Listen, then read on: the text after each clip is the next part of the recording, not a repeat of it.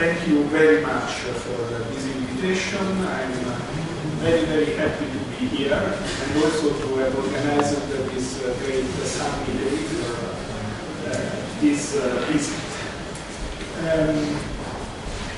We will speak about two experiments which are cosmic microwave background experiments. So I'll introduce the science about the cosmic microwave background in the next slide.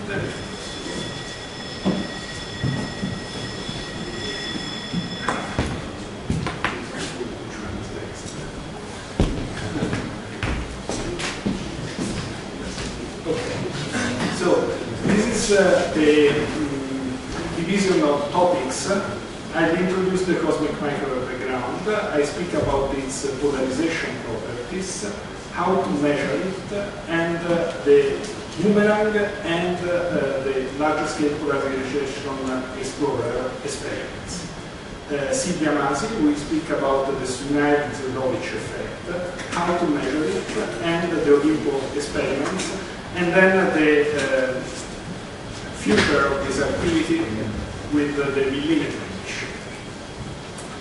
Let's start from the very basics. We live in an expanding universe, and all distances increase with time.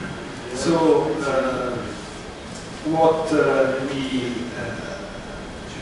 have as effects of this expansion is that photons traveling in the universe increase their wavelengths as much, by the same factor, as all other lengths in the universe. This results in a redshift of photons and in the Hubble law of the expansion of the universe. So what we see is that, for example, a blue photon coming from a distant galaxy travels in an expanding universe, and after some time will increase its wavelength, and when we'll reach our galaxy, we'll have a much longer wavelength. And the longer the travel, the longer the wavelength, the larger the wavelength increase. So we measure this increase by the cosmological redshift, which is the ratio of the two wavelengths, wavelength that when we receive the photons divided by wavelength when the photon was emitted, which are the same ratio as the scale factor of the universe at emission and at detection. The other consequence of this expansion of the universe is that the universe cools down. And so when we look far away in the universe, we see back in time earlier epochs when the universe was hotter. And if we look far enough away, we will observe the epoch when the universe was so hot that it was ionized. And this is the other important, the other relevant fact for our observations. So it's like looking at the surface of the sun. When we look to the sun, this is a large image of solar granulation, and we see the solar photosphere, which is a hot plasma, and the photons travel 8 minutes and reach the Earth now. And when we look at the early universe, we look at plasma at similar temperature to the solar photosphere. Light travels for 14 billion light years and reaches our telescopes here now. The difference is that in this longer travel, the universe expanded by a factor of 1,000, so what was visible light becomes microwaves, millimeter waves. So we need to use millimeter wave telescopes to study the early universe.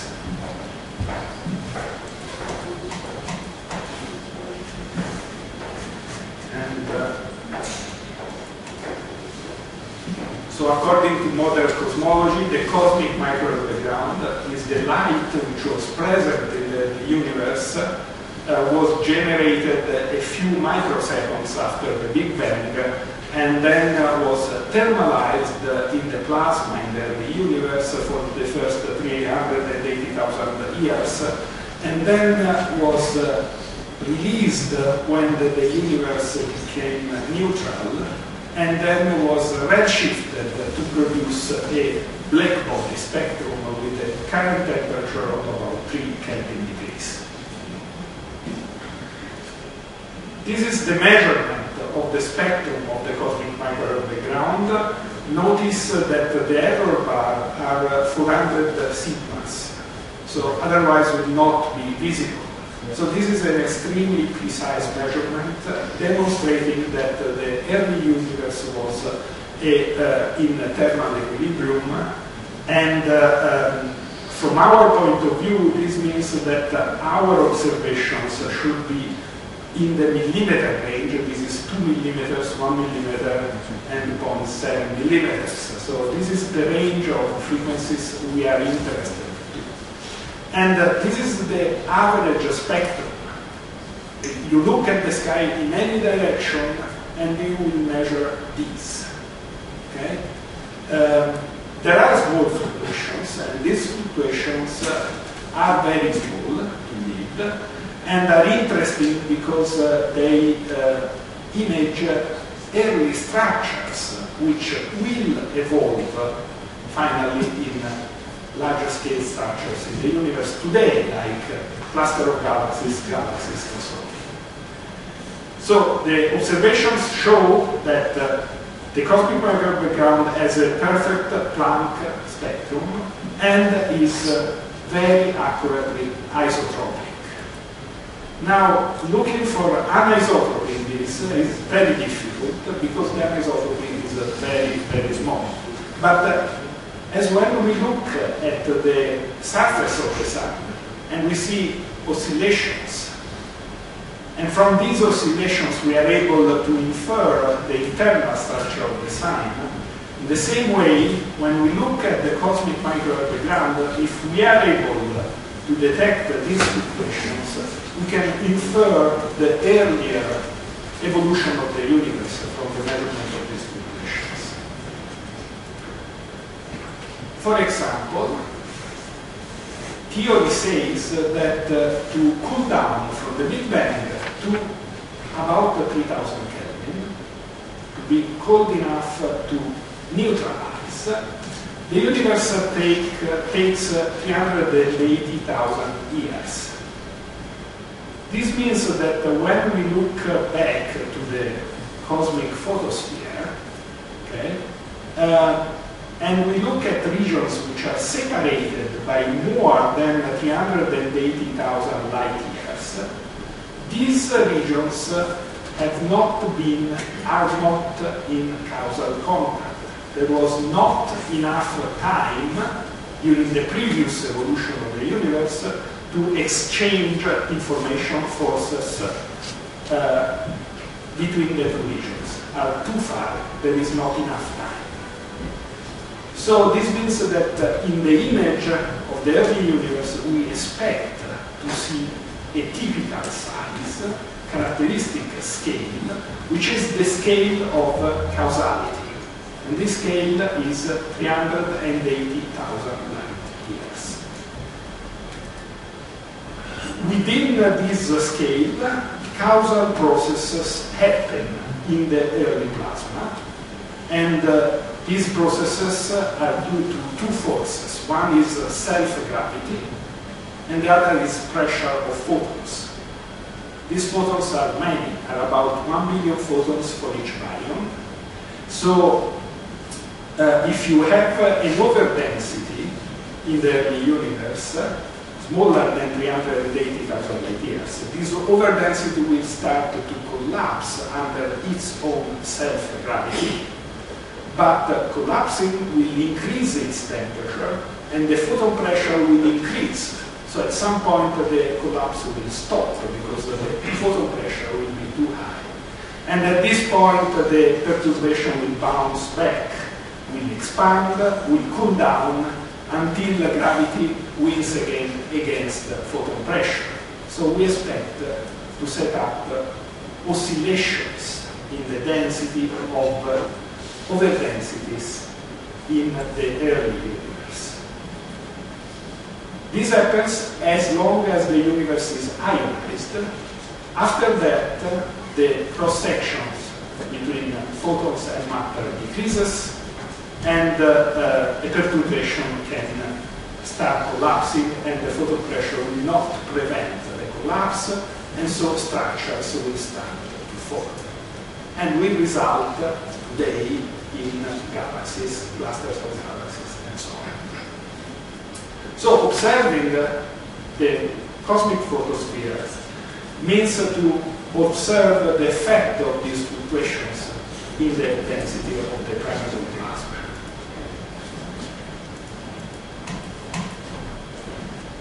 And there is a characteristic size of these perturbations because the size of the horizon increases with time, and when a perturbation with a given size enters the horizon, becomes smaller than the horizon, in fact it's the horizon becoming larger than the perturbation, then we start to oscillate.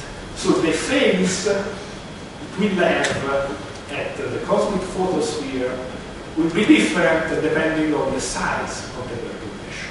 Smaller perturbations will start oscillating earlier, larger perturbations will start oscillating later. And the largest ones will just have enough time to compress once before the universe neutralizes. So the largest spots we expect to see in the image of the cosmic microwave background should be about 380 light years in diameter. But also we expect to see smaller spots which have enough time to compress once and then to rarefy once, and also to have to see other spots which will compress, rarefy again. So if we plot the variance of the fluctuations versus the angular scale, we expect to see peaks of variance corresponding to oscillations, to fluctuations, which oscillated enough to arrive to recombination with either compressed or rarefied. So a sequence of peaks in the power spectrum of the cosmic microwave. May I interrupt you? What is the quality factor of these oscillations? Sorry? What is the quality factor of these oscillations? How many oscillations could take place for small enough geometrical factor of length? As many as you like, but the fact is that for very small oscillation, very small fluctuations, the free streaming of photons cancels the fluctuations. So in fact, what we see are 6 or 7 peaks, and the other ones are suppressed by free streaming. And so if we do this calculation quantitatively, okay, you find a power spectrum which is variance versus multiple, variance versus angular scale, which has this sequence of peaks, and the first peak is the largest one, corresponding to the scale of the causal horizon, and then there are additional peaks which are suppressed by free streaming. To measure this, you need experiments with enough angular resolution. And how much is enough? Since this peak is at a multiple of 200, the corresponding angular scale in a flat universe is 1 degree. So if you have a instrument resolution of 20 arc minutes or 10 arc minutes, you have an instrument with enough resolution to measure the first peak. And if you have a higher resolution, you also measure the other peaks. Now, how can we do this in the image? These are the general properties of the image, how to measure it. We need a millimeter wave telescope, as I said, and also we have the problem of the Earth atmosphere, which is emissive at these frequencies, and is not perfectly transparent. And this is mainly due to the water vapor, which has a dipole moment, so interacts very efficiently with millimeter wave photons. So either the telescope operates from a very cold and dry site on the Earth's surface, or operates in the stratosphere or above the stratosphere. Otherwise, these measurements are not possible. So here you see the brightness of the atmosphere compared to a 300 Kelvin black body for a typical high mountain site. And you see that the brightness is only a factor, say, 50 less than the 300 Kelvin body. And we would like to see fluctuations which are very, very much smaller. So it's a big problem. If you go on a stratospheric balloon, the brightness of the stratosphere decreases because most of the water vapor is below 20 kilometers. The stratospheric balloon works at 40 kilometers. But still there are ozone lines. And you gain about a factor 1,000, which is a lot, but is still a difficult measurement. So this is what we did with the Boomerang experiment about 12 years ago now. Boomerang was a stratospheric balloon payload with a 1 meter telescope, a cryogenic detector of millimeter waves, and an altitude control system connecting the payload to the stratospheric balloon. And here you see the primary mirror of the telescope is an off-axis telescope 1.3 meters in diameter to have an angular resolution of the order of 10 Earth minutes at 150 gigahertz.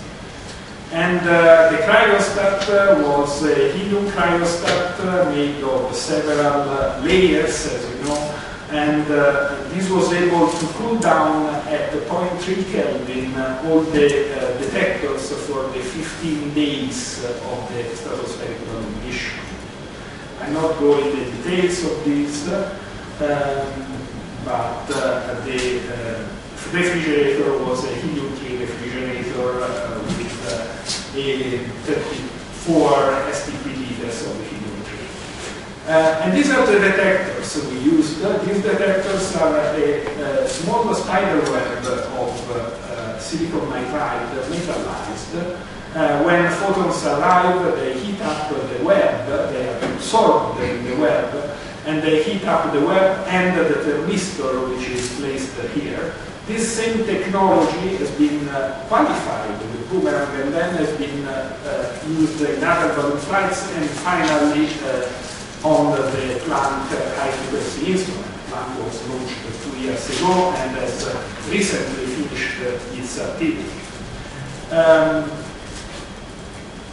Here you see a few pictures of the mission. This is the payload assembled and ready for the flight. This is the balloon, 800,000 cubic meters of helium, lifting this payload up to 37 kilometers of altitude.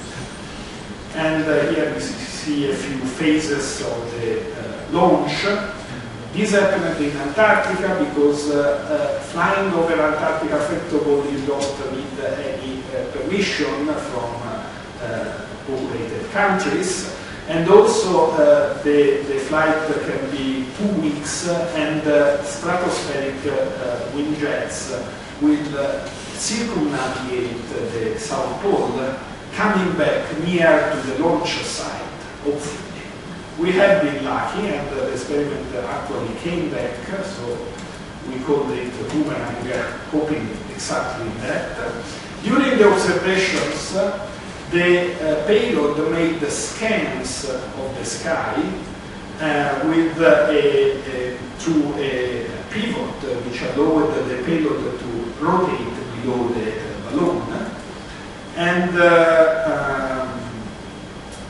from these scans, we were able to build a map of the sky, inverting this system, which is a larger system. We have the time order data, which is 57 million samples, and we have this data can be combined to measure the signal in each pixel, and each pixel is, we have about 100,000 pixels, so we have to invert a system which is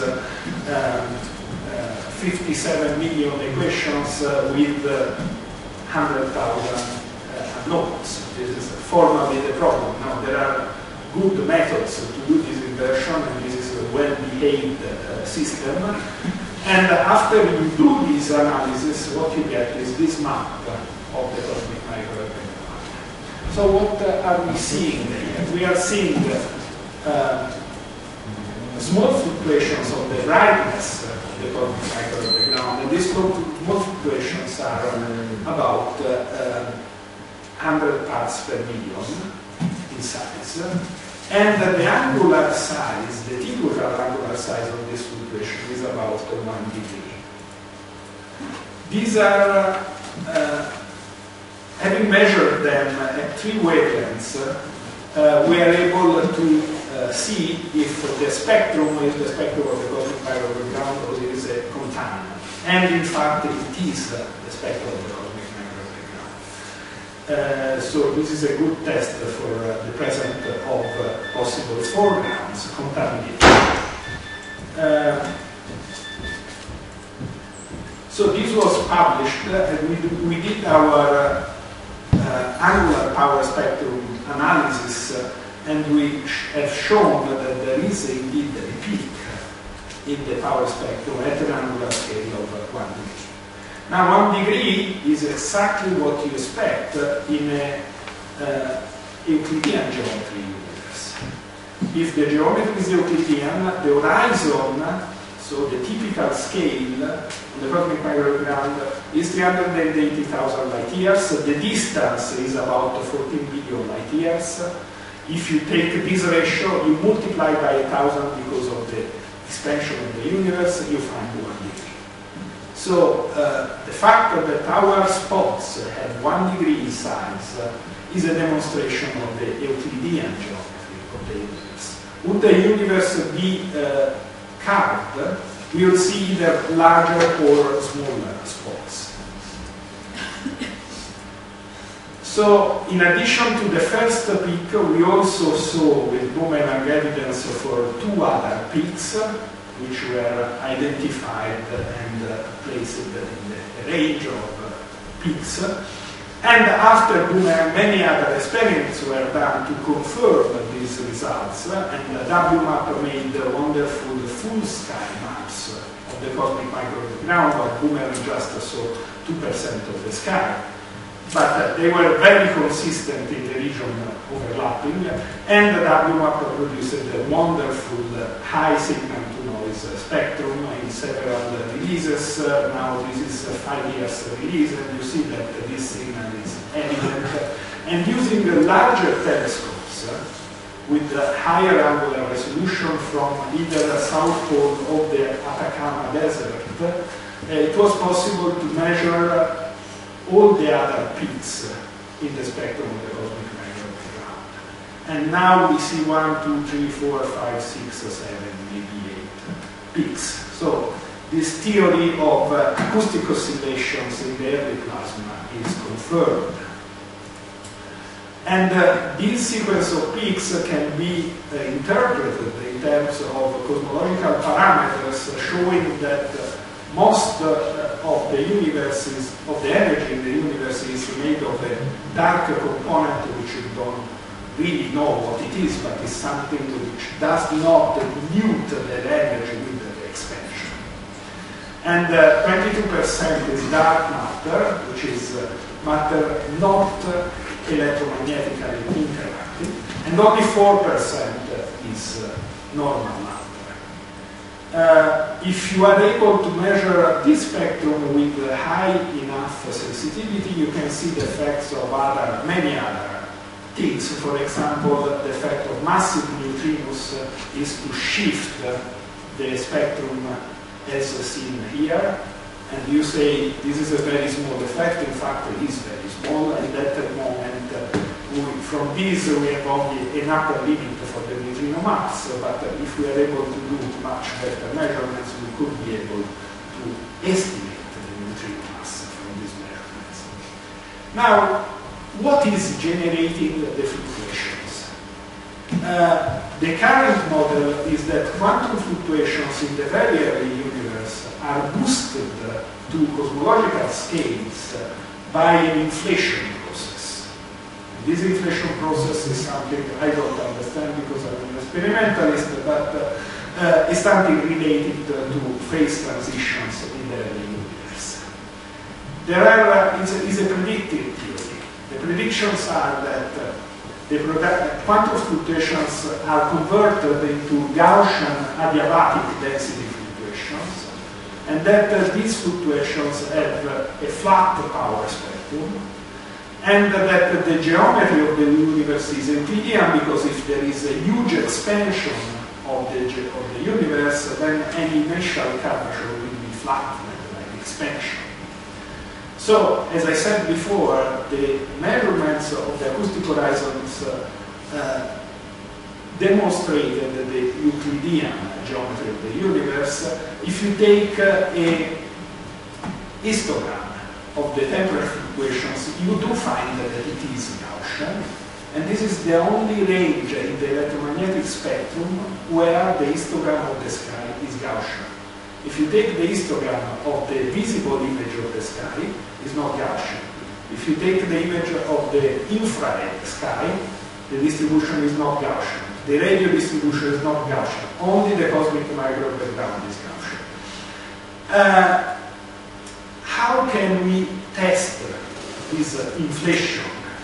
There is one additional prediction of inflation, is that also tensor perturbations are generated in addition to scalar perturbations. This means gravitational waves generated in the very early universe by the inflation process. Now, the first three predictions of inflation have been verified by cosmic microwave background experiments, measuring the spectrum. To test the fourth, we can use cosmic microwave background observations, but we need to measure polarization of the cosmic microwave. Why polarization? Because imagine that this is an electron at the cosmic photosphere, and this electron will receive photons from the surroundings, and these photons are scattered by other electrons.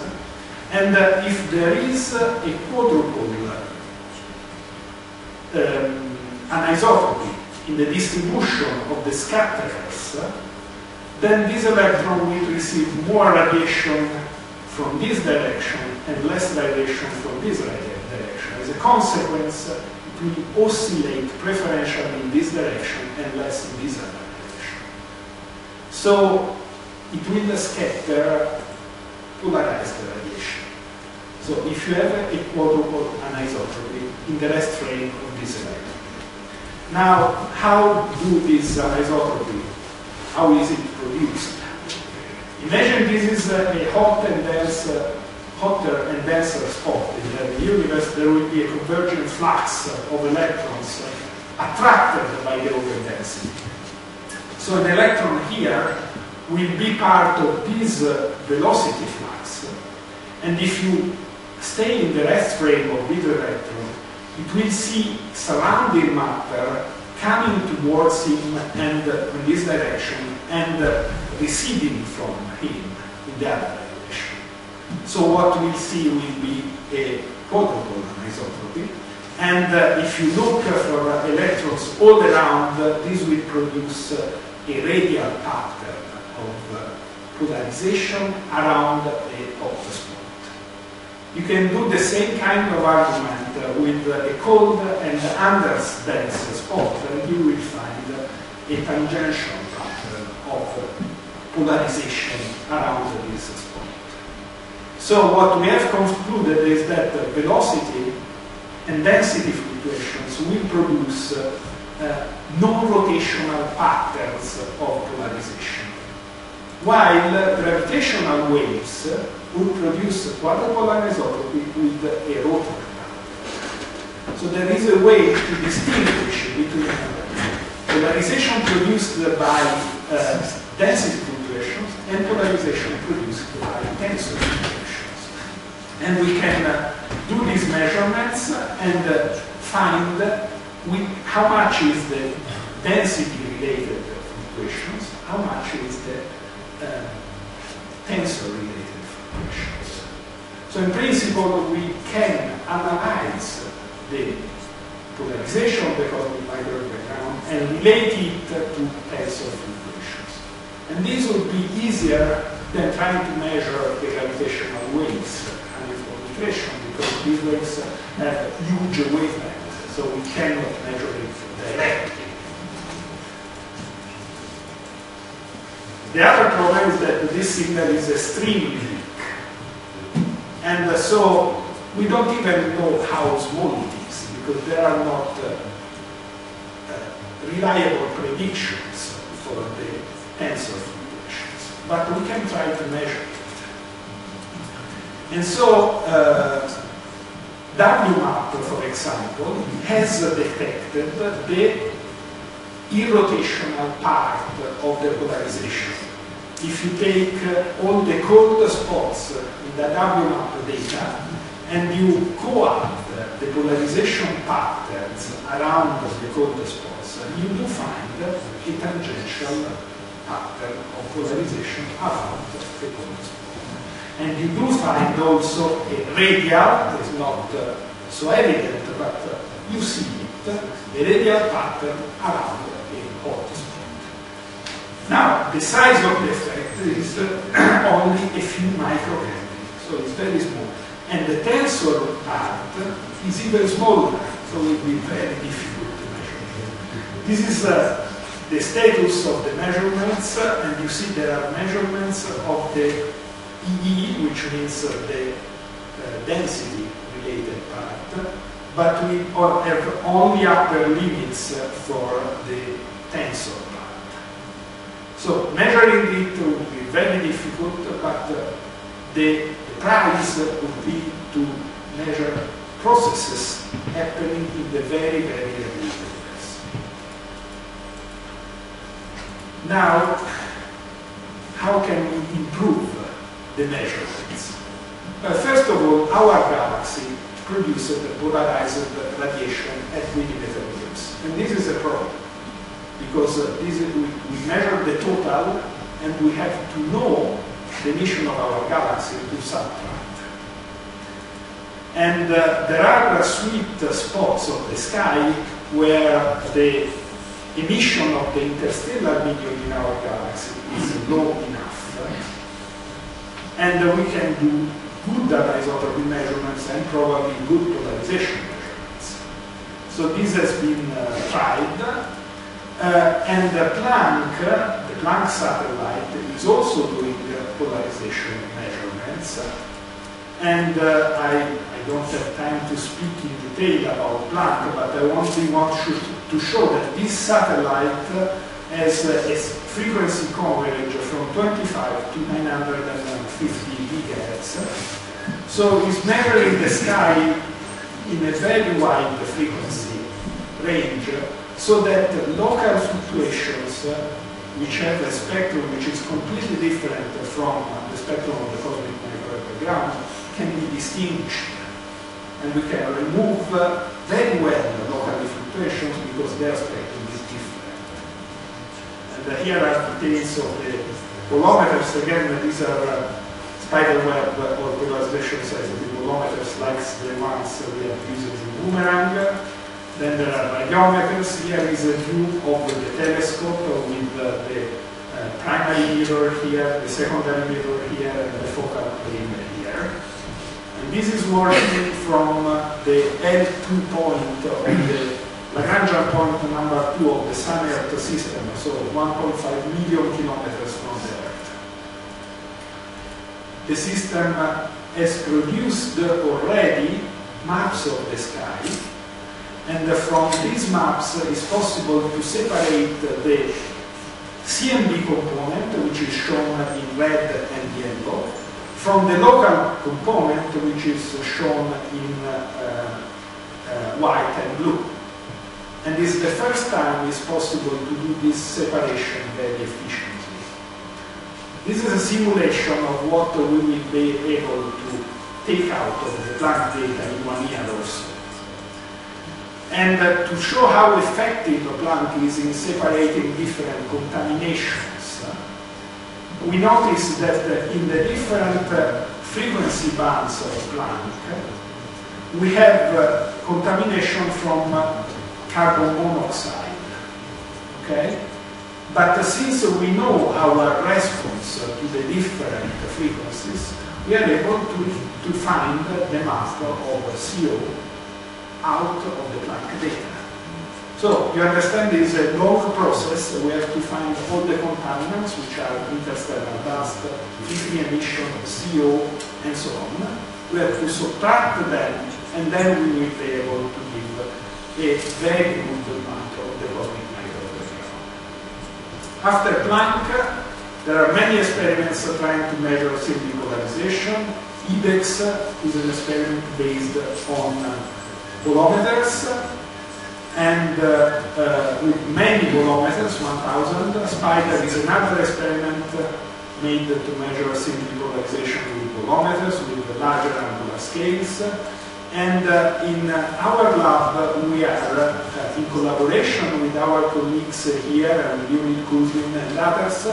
We are producing a new flight, preparing a new flight of Boomerang with using cold electron bolometers, and this is a key technology because this technology allows to be insensitive to cosmic rays, which is very important in the stratosphere, and also these bolometers can be produced in larger rays. So this was the old Boomerang. The new one, focal plane, will have 90 polarization sensitive CB at 340 gigahertz to monitor interstellar dust polarization, plus 9 bolometers to measure cosmic microbackground. I'll not go in the details because the unit knows very well. I'm not an expert, but I can tell you it's a very smart idea. So what can we do? Fly again Boomerang with these bolometers, maybe adding a halfway plate to modulate polarization, and we have some experience with this. And also we are preparing a larger scale experiment, which is an experiment devoted to is a spinning experiment, so the experiment spins continuously under the balloon to cover a larger fraction of the sky. And the experiment includes 2 cryostats, one for short wavelengths, 90, 145, and 230 gigahertz, with resolution around 2 degrees, and another one with coherent radiometers. And we plan to fly this experiment from the Svalbard Islands during the polar night, so we will not have disturbance from the sun during the 2 weeks of the mission. At this point, I just want to say that these detectors will collect the radiation from a very large area.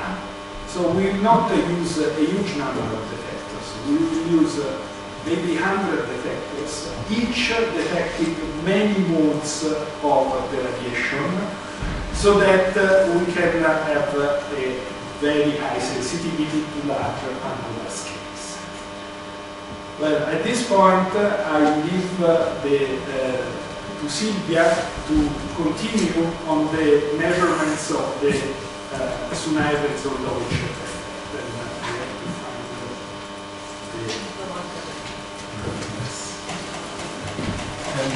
and maybe somebody have questions for Paolo, sure. if any. Please.